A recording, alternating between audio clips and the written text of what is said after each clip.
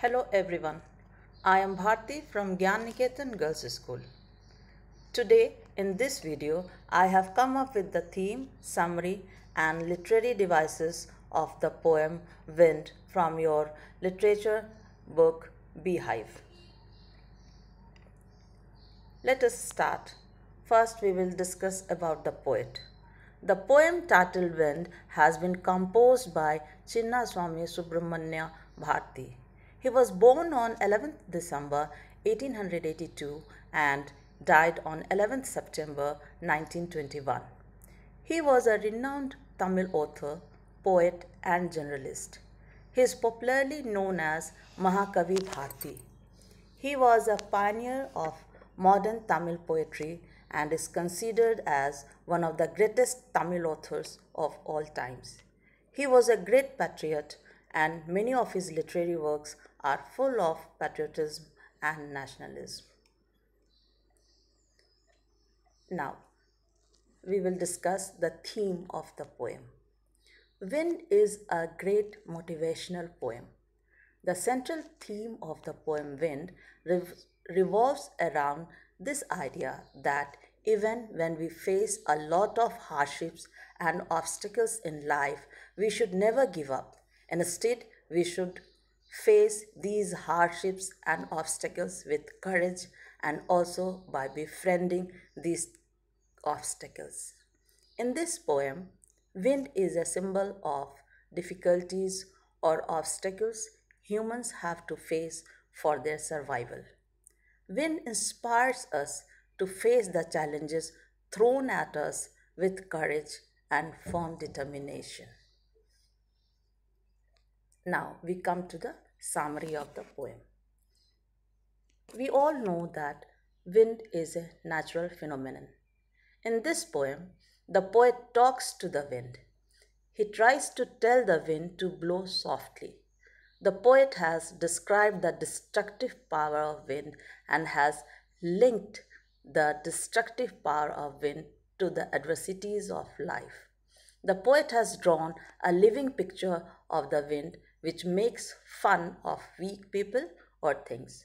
He says that due to the hardships and obstacles of life, weak people break down, but stronger people emerge out of adversities stronger. So, he suggests that one should be strong both physically and mentally. Thus, this poem gives us important message that we should be mentally tough and physically strong in order to survive the hardships of life. A weak person breaks down like a weak building and crumbles. We must make these destructive forces our friends with our strength and determination. Now we will discuss the literary devices that the poet has used in this poem. First of all, we will discuss the rhyme scheme. The whole poem has been composed in free verse. There is no rhyme scheme in the poem.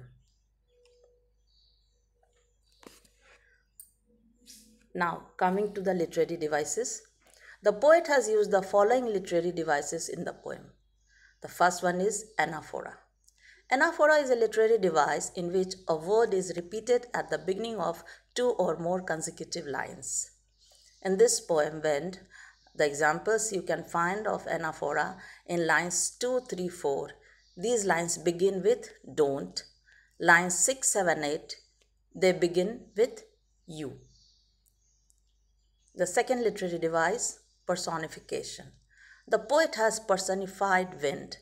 When the poet says you are, he is referring to wind as you. That means he is treating wind as a person.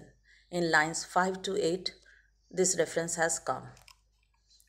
Lines 12, 13 and in line 22, the wind is personified as God. In lines 18 and 20, the wind is personified as a friend. In line 21, the wind is personified as a human being. The third important literary device is repetition. The word crumbling is repeated many times to lay emphasis. The poet wants to say that the wind crushes everything that is weak. And that is why he has repeated the word crumbling again and again. Fourth literary device is alliteration. It is repetition of a consonant sound in adjacent words in a given line. It is an initial or beginning sound in each word. For example, here the line, the wind god winnows. Here the second word, wind and winnows, they have the similar beginning sound. It starts with the consonant that is W and the sound is W, wind and winnows. Fifth literary device is symbolism. Symbolism means that the thing refers to some other things. Here in this poem, the wind is a symbol. It refers to the challenges in life. And the last literary device is metaphor. The entire poem is a metaphor because it ends on a note of application to humanity to stand against all ravages, natural or man made. With this, we come to the end of this session. I hope you all have understood the lesson properly. Thank you.